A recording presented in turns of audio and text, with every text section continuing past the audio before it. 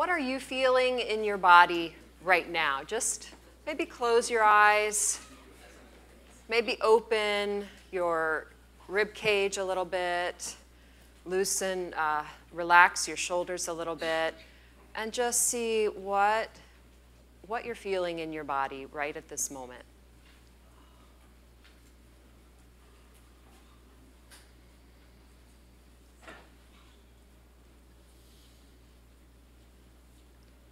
And now what I'd like you to do is take what we might call 3 centering breaths to just begin to notice how your breath enters your body.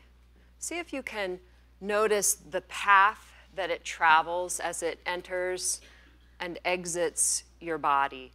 So just, again, maybe what we call soft eyes or closed eyes, 3 centering breaths.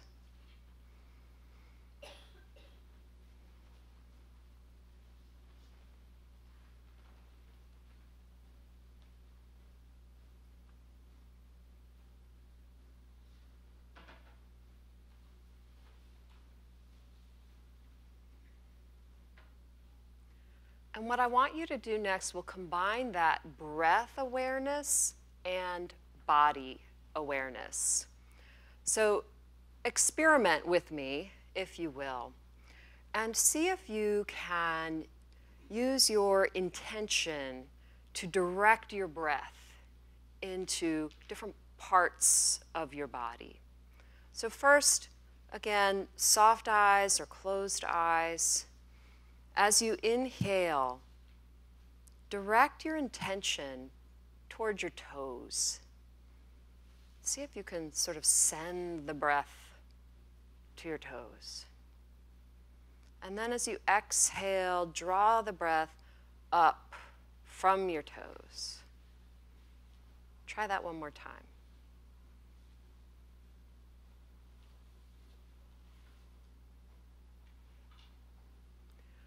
Now play with sending that intentionality into your hands, the tips of your fingers along your shoulders and arms.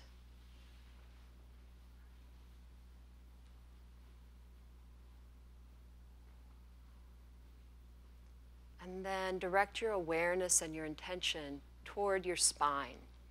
And see if you can draw the breath up along your spine, up into the top of your head. Maybe try that a couple of times.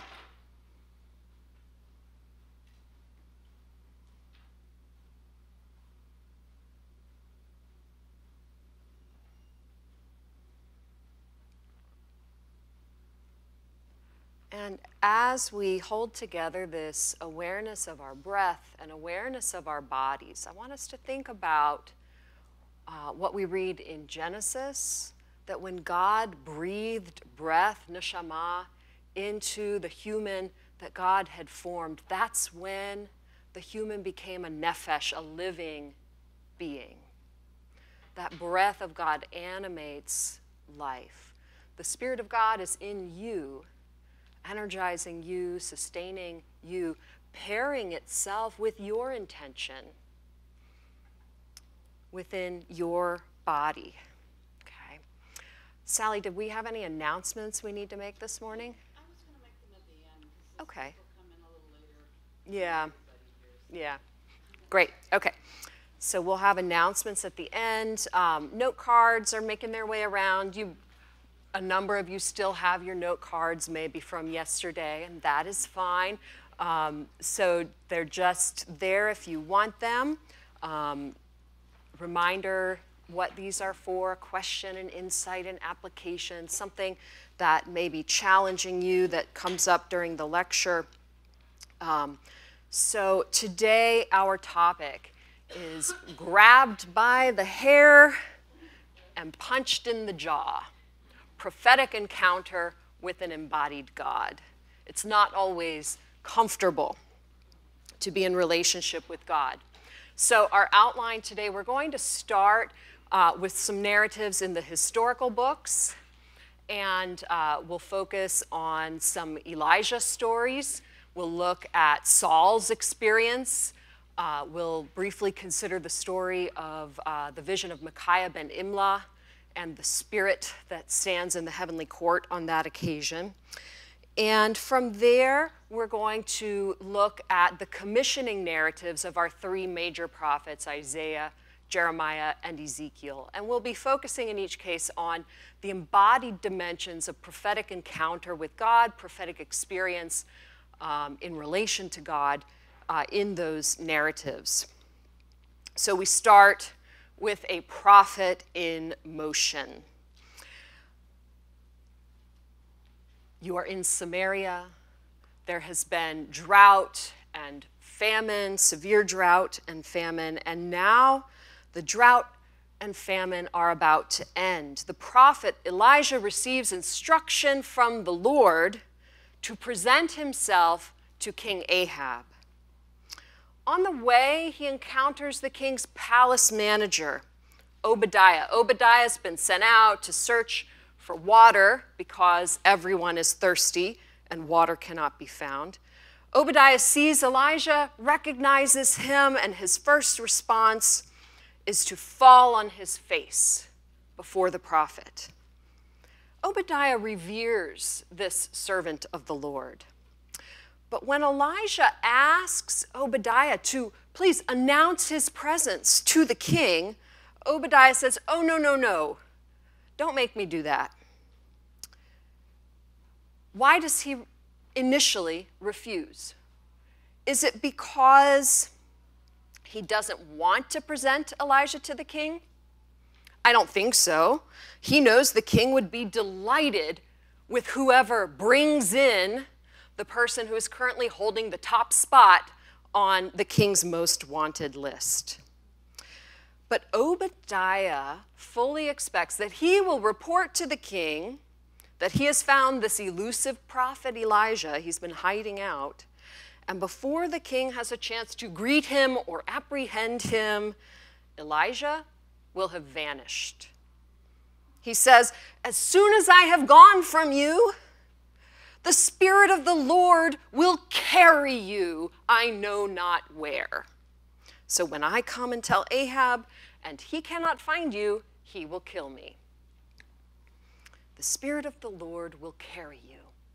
I don't know where. Scholar Richard Nelson refers to this statement by Obadiah as an expression of flustered fears. I don't think so.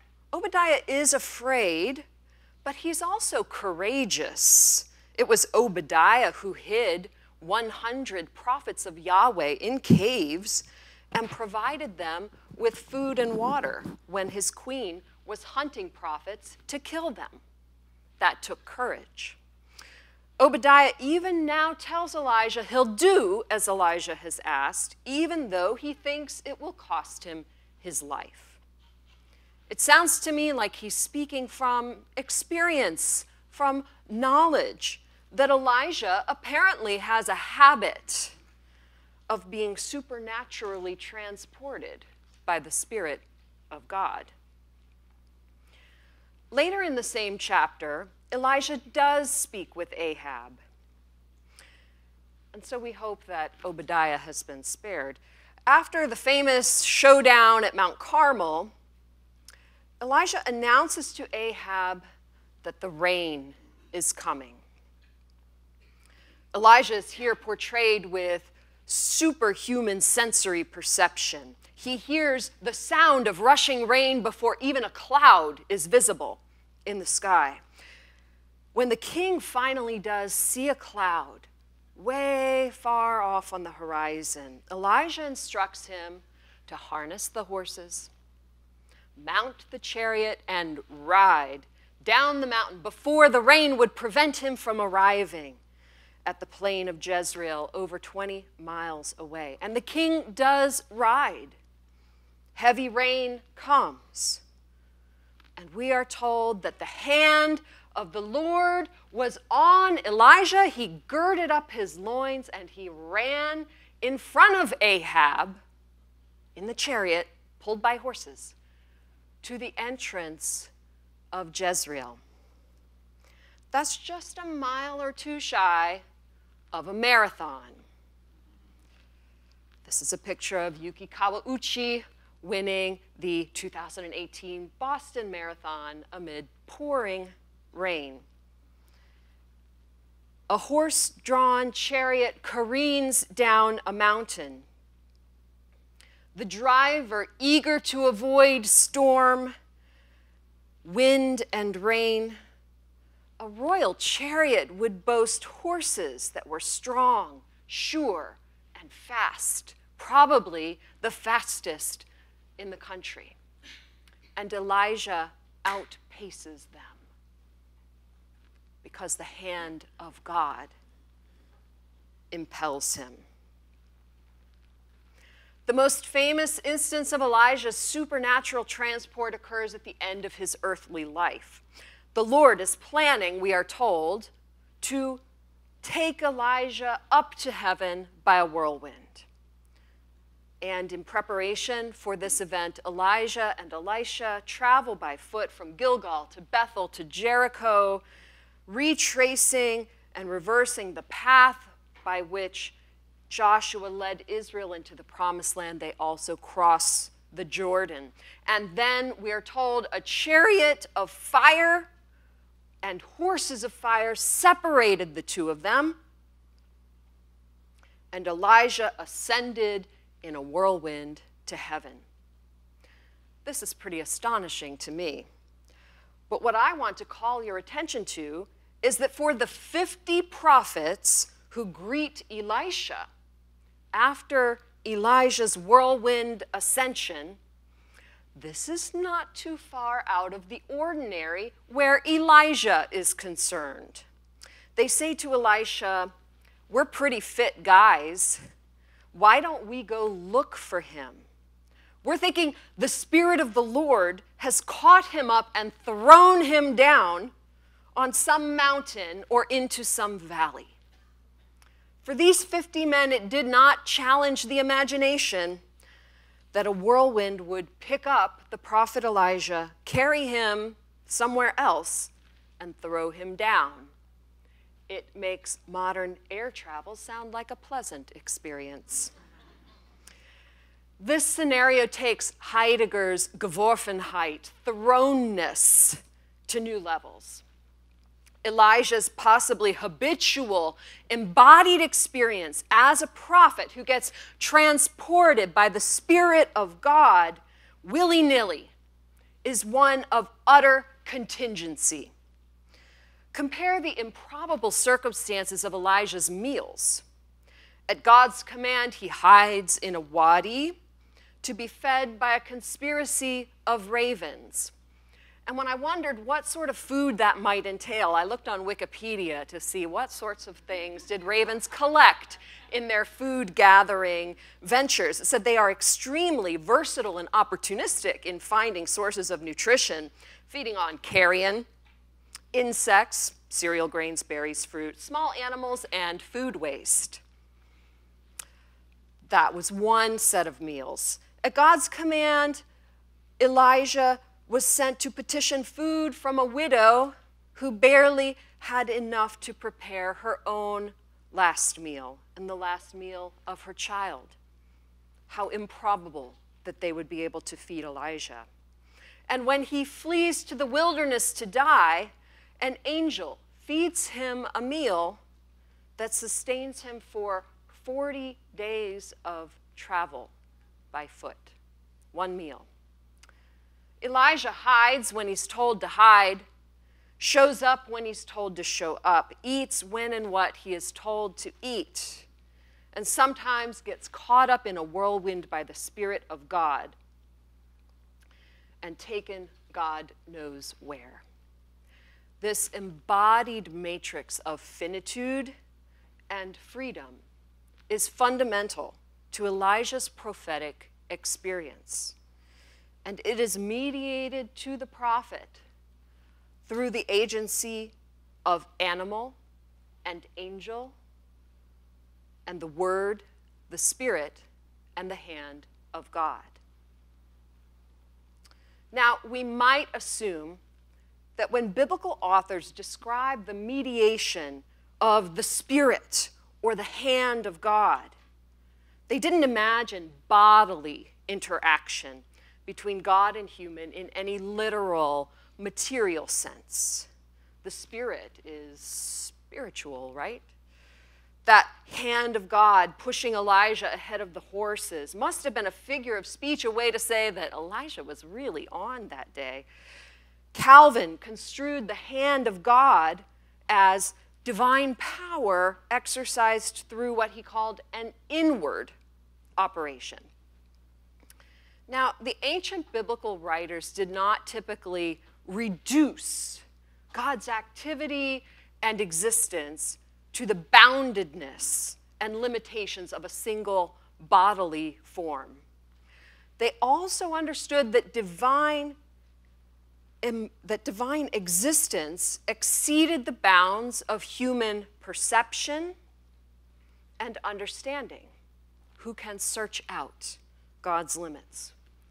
But they believed in an embodied God who could interact with God's creation in ways both indirectly and directly material.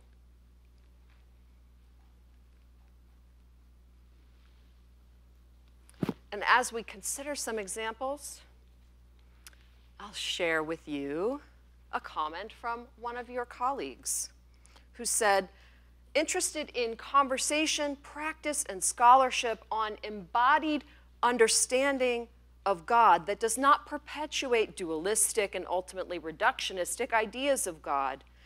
How, in a contemporary context, can we understand God as embodied in a way that is expansive and outside the box? Outside the box. So, by the way, if you hand in your note cards, you too can be featured in a Convocation lecture. Let's look at these examples for some ideas. Genesis 2 and 3 portray God's forming a human from clay and breathing breath into the human's nostrils. In chapter 2, verse 7, performing surgery and building yet another human, walking noisily in the garden, making leather garments for Adam and Eve. We're told in chapter 8 that God smelled the pleasing odor of Noah's offering.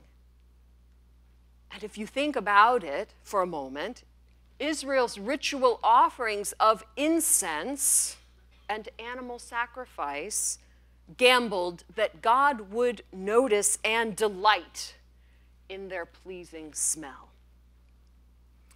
The language of biblical prayer is not always strictly metaphorical, but presumes that God can see and hear and speak. The psalmists pray, "The eyes of the Lord are on the righteous. Bend your ear, O God. We have heard the words of your mouth." In some cases, the scriptures portray God's body as similar to a human's. Three beings visit Abraham and Sarah at their tent and dine with them. They eat a meal. They are called in that narrative men, anashim. One of them is also called the Lord in chapter 18, verses 2, 13, and 22. Jacob wrestles by the Wadi Yabuk with a powerful being who is called a man in chapter 32, verses 24 to 25, and is called God in verses 28 and 30.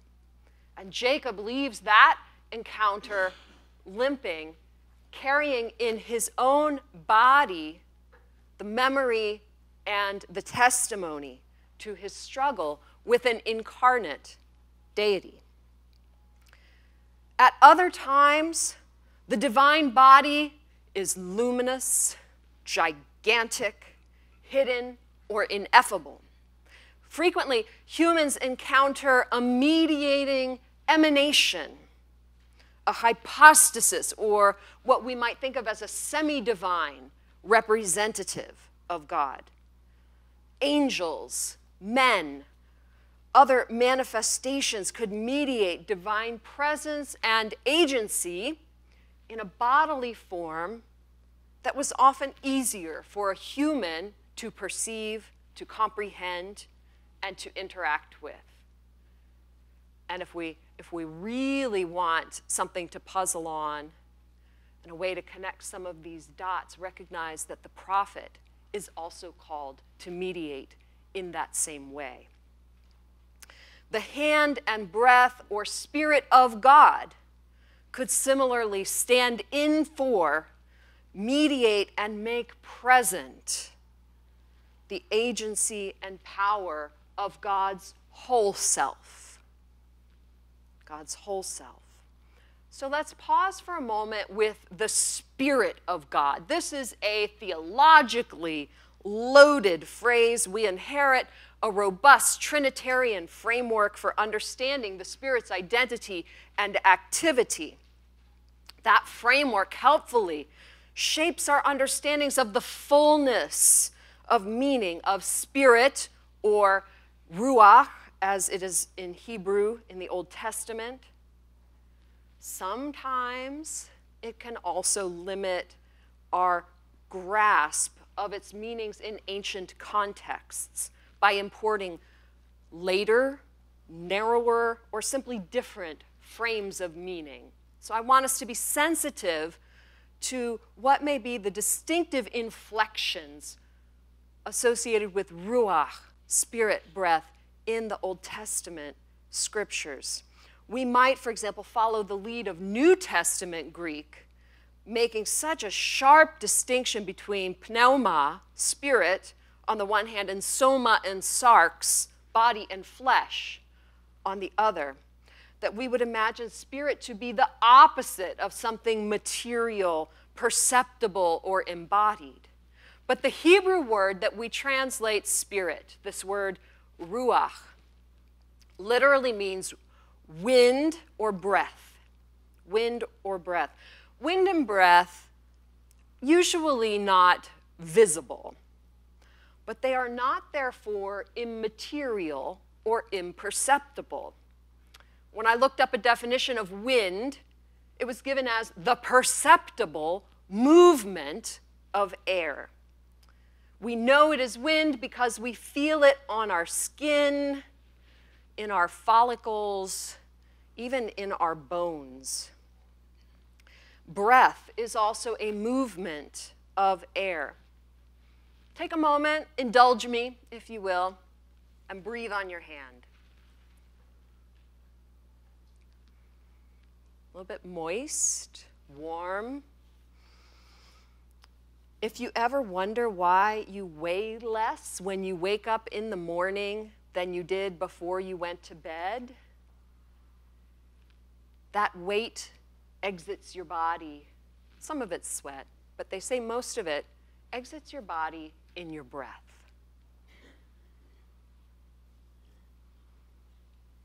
Your breath includes water, nitrogen, oxygen, carbon dioxide, argon, and more. Breath is a materially necessary component of animal life. For humans, breath is the difference between a body and a corpse. Biblical and other early Jewish literature frequently personified ruchot, that's the plural form of ruach, personified ruchot, winds and spirits, as members of God's heavenly court who were active also on earth. And though they were not bound by the kind of fixed body with cell walls and a container of skin such as you or I have, they could materially interact with and enter into human bodies. They could thus act on earth as dynamic physical proxies for God. When Samuel meets the young Saul, he predicts that Saul will meet a band of prophets who are playing harp and tambourine and flute and lyre, and they will be prophesying. The verb that's used, mit, nabaim, If you see that up on the second line here, you'll see it has the root of the word navi, prophet, in it. It's a hitpael, sort of reflexive or iterative form, and different translations render it different ways. So hitpael often means something kind of intensive, and so NRSV says they were in a prophetic frenzy, and CEB says they were caught up in a prophetic frenzy. NAB says they were in a prophetic state. We're not quite sure if it reached the level of frenzy, but they were in a state. And NABRE, they revised it to prophetic ecstasy. Okay, so folks are, maybe a little conflicted about what was happening there, but it's outside of ordinary experience. And at that moment, Samuel predicts, the Spirit of the Lord will rush upon Saul and will cause Saul also to prophesy, using this same hitpael verbal form. And he will be turned. The verb here means literally flipped over. He's going to be turned inside out, nepakta, into another man. And as predicted, Saul meets the prophets and the Spirit rushes upon him, transforming his consciousness, his speech, his actions, and inciting a proverb among the people of Judea about Saul's possible inclusion among the prophets. Is Saul also among the prophets, those frenzied people? That proverb will be repeated in a later episode in 1 Samuel 19, 20 to 24, at a time now when Saul is hunting David to kill him.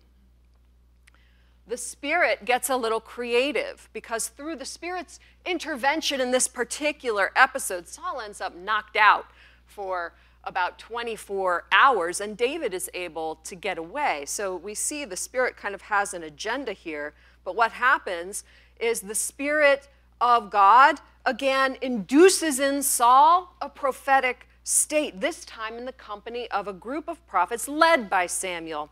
And under its influence, Saul, we are told, stripped off his clothes, prophesied before Samuel, and fell naked for that entire day and night. A later narrative portrays a spirit in heaven before it becomes active among prophets on earth.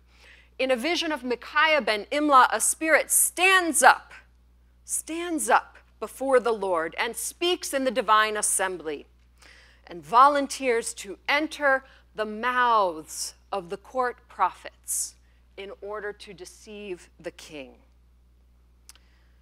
A question arises. Is it only in the historical books of Samuel and Kings that the hand of God impels a prophet to extraordinary physical feats, or the Spirit transports a prophet bodily, or rushes upon a man and causes him to enter a prophetic frenzy and take off his clothes and prophesy and lie down for a day? Maybe it's just these narratives, and maybe we shouldn't take them as paradigmatic of prophetic experience. So let's test that out, and let's see what we find when we turn to the latter prophets. And we're going to take as our examples Isaiah, Jeremiah, and Ezekiel. Oh, sorry, this was partly, that first line is from what I just said. Okay. We're going to see that these actions attributed to the hand and Spirit of God have parallels in the experiences of the major prophets, Isaiah, Jeremiah, and Ezekiel. And I chose these because these are the books where we have the greatest amount of narrative to take that dive into prophetic experience. So we're going to give particular attention to the commissioning narratives of these prophets. And as we examine these prophetic commissioning narratives, we'll reflect on the meaning of the prophets' embodied experience in relation to their vocation and their mission. we're going to see that Isaiah's commissioning narrative is especially rich in its projection of a physical environment with a wide array of sensory stimuli, including movement, vibration, emotion, and touch. Isaiah's mission holds a corresponding sensory complexity, and that's putting it mildly, intertwining sensory perception, cognition, and bodily wellness. Jeremiah's commissioning narrative provides less detail about the exterior physical setting, but delves inside the body of the prophet and the womb of the woman who bore him. And in a jarring physical encounter, God strikes Jeremiah on the mouth, placing God's words within it, mapping the provenance of Jeremiah's future prophetic speech from God's body to the prophets. And this painful commissioning marks the beginning of a prophetic ministry that will be racked with suffering and lament for a people who must learn to confront their own mortal wound. For Ezekiel, the word and spirit and hand of God are heavy on him. Divine words do not just enter his mouth, he eats them and assimilates them into his body. His body is then transformed and restrained, hardening him into a witness and an accuser who will set his face against nations and his own people. Isaiah. Scholar Benjamin Summer has some wonderful work in a book called The Bodies of God and the World of Ancient Israel. If that's a topic that interests you, I strongly recommend it. In his analysis of divine embodiment in the Hebrew Scriptures, he defines a body very simply. It doesn't get to everything that we would want to say about what is a body, but it has some interesting insights that a body is something located in a particular place at a particular time, whatever its shape and substance. Isaiah's commissioning narrative locates the bodies of prophet and God together in one time and one place. The time is after the death of a Judahite king, Uzziah. The place is in Yahweh's temple in Jerusalem. Uzziah's death evokes a contrast between the now inert body of the deceased human king and the vital energy emanating from the divine glory. The temple setting evokes a history of relationship that includes the election of people and place, and it includes the worship of Yahweh through rituals of procession, song, and sacrifice. These and the details that follow supply to the audience of this narrative a framework for imagining, recreating, and participating in this encounter between prophet and God. We'll be talking more about that on Thursday. What's happening in the audience when we are given these details as food for our own sensory perception? So the second set of details is sensory. Isaiah's visual experience encompasses the posture, size, height, and clothing of the deity. Clothing of the deity. How remarkable is that? God is portrayed as stationary, exhibiting a posture of authority, stability, and sovereignty. Two participles are given high and lifted up that describe God's position relative to the prophet and to the rest of the scene. Vertical height in the scriptures is associated with power and strength, honor, triumph, and rule. And it further suggests great size, a possibility that is confirmed by the description of Yahweh's garment when we're told that the robe is so vast that its edge, its hem, fills the temple. The great size of the deity creates an impression of smallness in the beholder, increasing the awareness of contingency and finitude that was evoked by those references, that reference to Uzziah's death. And this stationary deity contrasts with the seraphim. Isaiah sees them. They are flaming serpents who are portrayed as standing, but their standing is not like the standing of you or me. When I stand, I try at least to stay in one place. When they stand, they are flying. They are flying. So this dynamic interplay between this stationary and activity of movement is meant to be paradoxical. They are paradox embodied. The prophet perceives their bodily form through simultaneous concealment and movement. We're told with 2 wings they cover their faces, with 2 wings they cover their feet, and with 2 wings they fly. Their role is to be guardians and mediators of sacred power, and that role is emphasized by their physical form that defies human approach. Would you go near a flaming serpent that can fly? I wouldn't try to touch that. Defies human approach and combines categories of the created order. If you think back to Leviticus, there's all this emphasis on, everything in its category, and you don't eat the animals that combine the categories.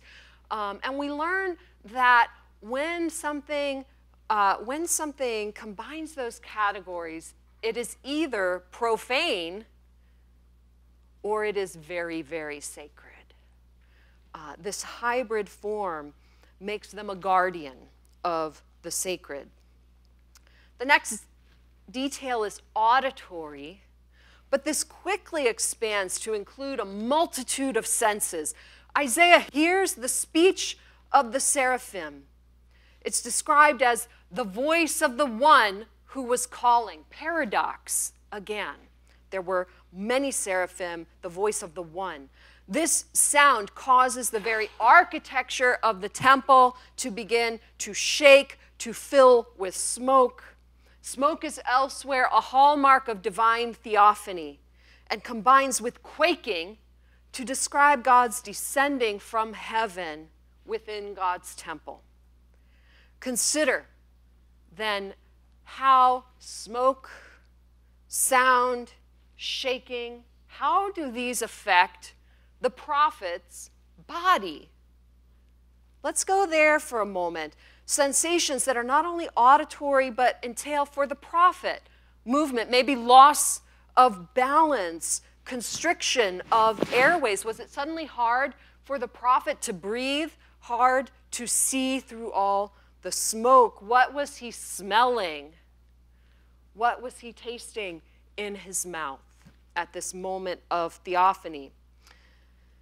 The words of the seraphim, you know them well. Holy, holy, holy is the Lord of hosts, or the Lord of armies. The fullness of all the earth is Yahweh's glory. These words draw attention to the absolute otherness of God. This God who sits upon a throne above the tiny prophet. They call attention to the great extent of divine glory in relation to the inhabited world. And while the precise meaning of glory, that word, sorry, I should have put it on the slide.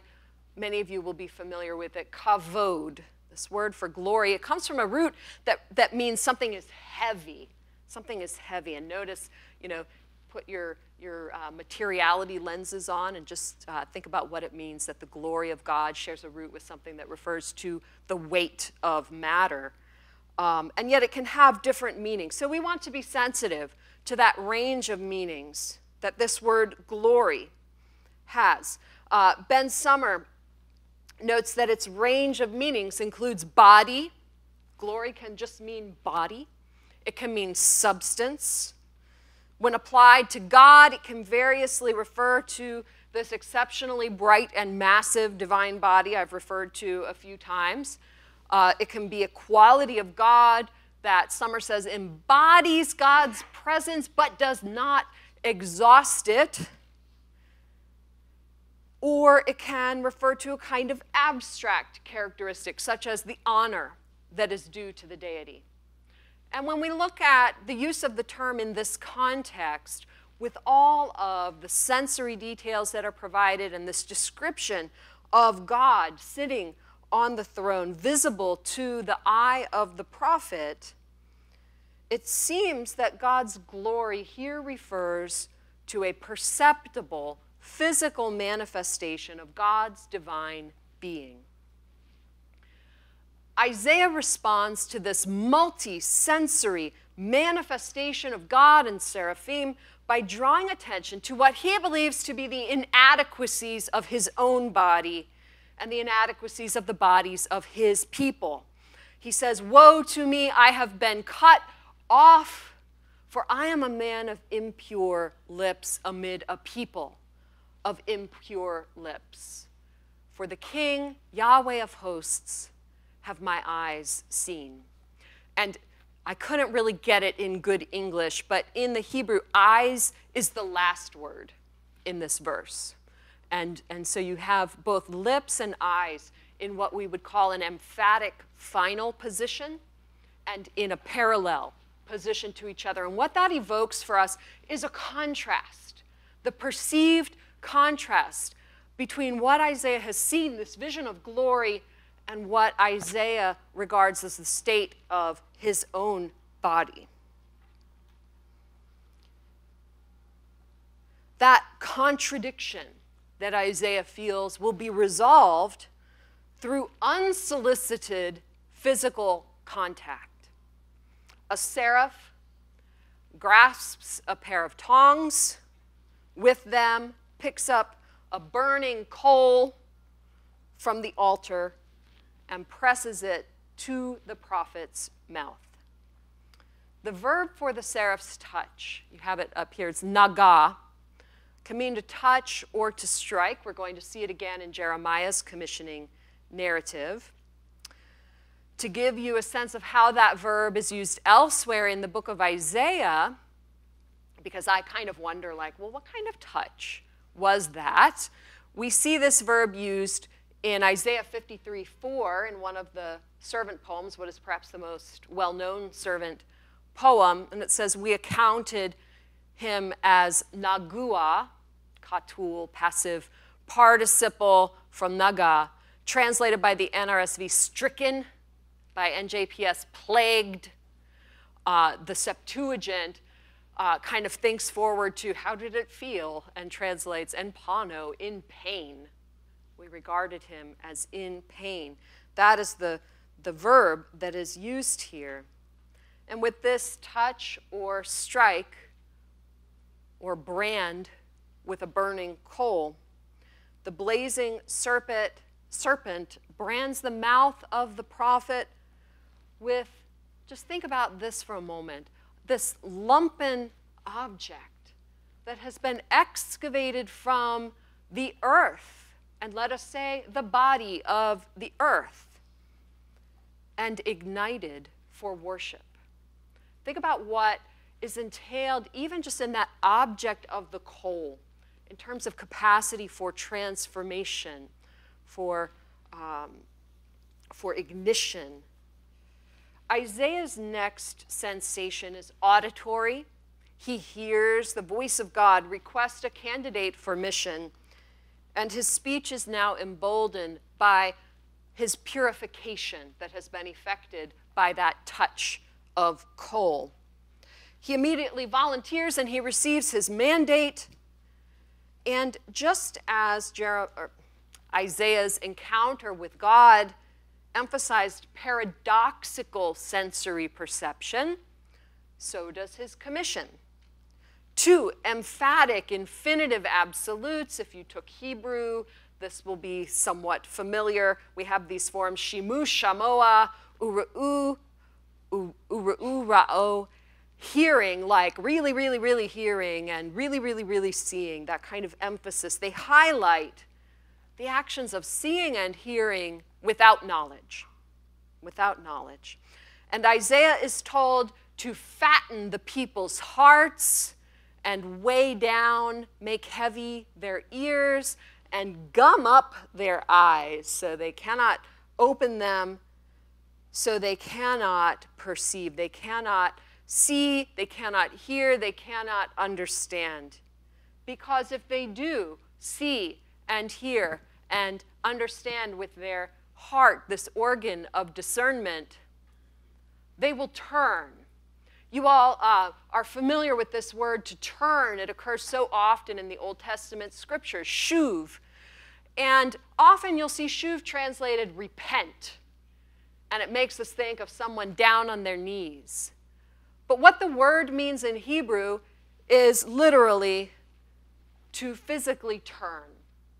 And when you turn like that, this 180-degree reorientation, you're facing in a different direction. And what God was always asking the people to do through the prophets was to turn to God. Turn and face, orient themselves to God. So if they perceived, if you hear a noise, you turn toward it. If you catch something out of the corner of your eye and you want to know what it is, you turn toward it. If your heart latches on to something, you turn toward it. If they could perceive in their bodies, they would turn toward God. And if they turn, God said, it would heal for them. Raphalo.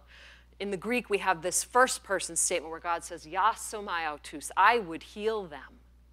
I would heal them. So in this passage, the faculties of eye and ear and heart are more than metaphors for the cognitive work of perceiving and understanding. They were understood as organs that mediate knowledge and facilitate encounter and relationship. Where we might speak of mind or brain, the people of Israel cherished the beating heart as the seat of intellect, memory, and will. In the same way, the promise of healing names bodily restoration not as a metaphor, a familiar thing signifying a less familiar thing, but as a metonym, part for the whole. Bodily restoration of God's people was part and parcel of their restored relationship with God. The purification of Isaiah's mouth similarly could stand for the eventual purification of the people because he belonged to that people. Jeremiah. Now, like Isaiah's temple vision, Jeremiah's commissioning also emphasizes time and space, but it begins with a flashback that replaces the temple's quaking pillars with the fleshy walls of a womb, and a king's death with the gestation of new life. Meiosis, gastrulation, embryogenesis, growth and differentiation of fetal tissues are the embodied temporal boundary that God chooses to mark God's relationship with Jeremiah and the prophet's consecration. Could you pick a more embodied temporal marker? God's role as the one who formed the prophet in the womb, that verb etzorcha comes from the verb yatsar, to form like forming clay, Yotzer, the potter. This echoes the shaping of the first human in Genesis 2:7, imaging God as potter, as in Jeremiah 18:11, who molds clay, molds life like clay in God's hands. And that image evokes simultaneously intimacy, protection, and nurture alongside divine creativity. After reminding Jeremiah of this intimate beginning, we're told that the Lord sent the Lord's hand and touched or struck against my mouth. As previously with Isaiah, so here the nature of this touch is ambiguous, but clues from elsewhere in Scripture may illuminate its force here, because we have an interesting pairing of phrases. There are two other biblical verses that pair the action of sending God's hand and touching or striking. Job 1:11 and 2:5. In these passages, the Satan is speaking, and the Satan cajoles God. Send your hand and touch or strike all that Job has. Later, send your hand and touch or strike his bone and his flesh. When a great wind or spirit or breath later touches the house that sheltered Job's children and causes their deaths, the translators of NRSV and NJPS choose struck rather than touched. NAB renders the verb smashed. And later Job would say to his friends, pity me, you, my friends, because God's hand touched or struck me. Another figure well known for contending with God was also touched, using this verb naga. When the man saw that he did not prevail against Jacob, he, NRSV translation, struck him on the hip socket. And Jacob's hip was dislocated from its joint. Jeremiah's relationship with God in the book that bears his name has close similarities with the wrestlings of Jacob and the railing lament of Job. Jeremiah will later accuse God of seducing, overpowering, and prevailing over him.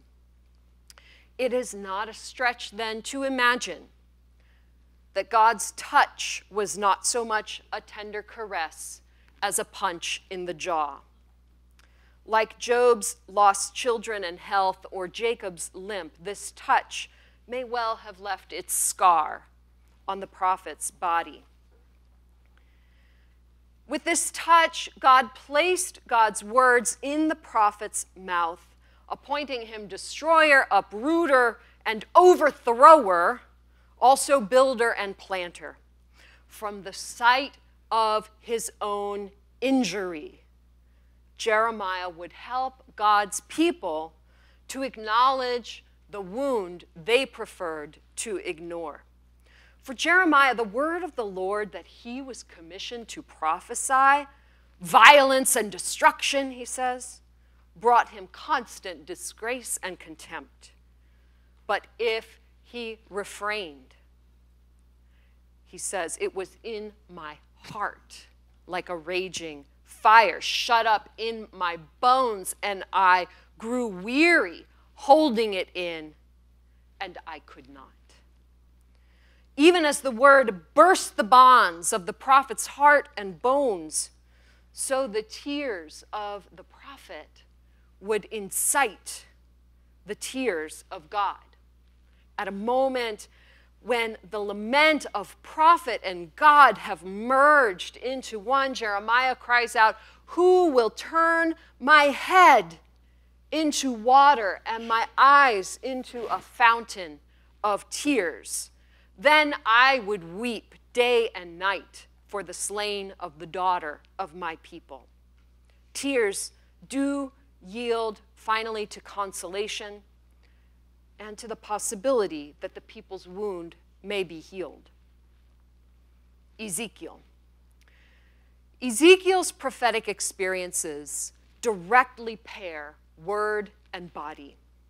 As the book opens, we are told that the word of the Lord came to Ezekiel, the son of Buzi, the priest, and the hand of the Lord came upon him. These are in parallel. The word of the Lord came, the hand of the Lord came upon him. Divine word and hand here enclose and surround the prophet. Their parallelism suggesting a dynamic interrelationship between divine efficacious speech, embodied agency, and the person of the prophet. The first arrival of word and hand unfolds the famous chariot vision. In the commission that follows, a voice directs Ezekiel to stand, and a spirit enters into him and sets him on his feet. The prophet's own bodily obedience and posture of readiness is animated and effected by divine breath. The voice commands, "Open your mouth and eat what I give to you." Ezekiel narrates, "I looked, and a hand was stretched out to me, and a written scroll was in it. He spread it before me. It had writing on it, on the front and the back. Written on it were words of lamentation and mourning and woe. He said to me, 'Mortal, eat what is offered to you. Eat this scroll and go speak to the house of Israel.' So I opened my mouth, and he gave me the scroll to eat. He said to me, 'Mortal, eat this scroll that I give you, and fill your stomach with it.' Not just that little bit you tore off the bottom, the whole thing. And then I ate it, and in my mouth it was as sweet as honey. He said to me, 'Mortal, go to the house of Israel and speak my very words to them. See, I have made your face hard against their faces, and your forehead hard against their foreheads. Like the hardest stone, harder than flint, I have made your forehead.' And then Ezekiel says, 'The Spirit lifted me up, and as the glory of the Lord rose from its place, the Spirit lifted me up and bore me away. I went in bitterness and in the heat of my spirit, the hand of the Lord being strong upon me.'" In this commission, Ezekiel ingests the prophetic word, incorporating it, becoming filled with it, and when he does so, his body is transformed and hardened for his ministry to match the stubbornness of the people to whom he must prophesy. And he experiences that whirlwind travel as bitter and painful physical compulsion. The animating force of the Spirit links the body of the prophet to the body of the people. He is their first fruit as much as he is their watchman, undergoing in his own body transformations and translocations that will make possible the transformation of God's people. And we'll stop there.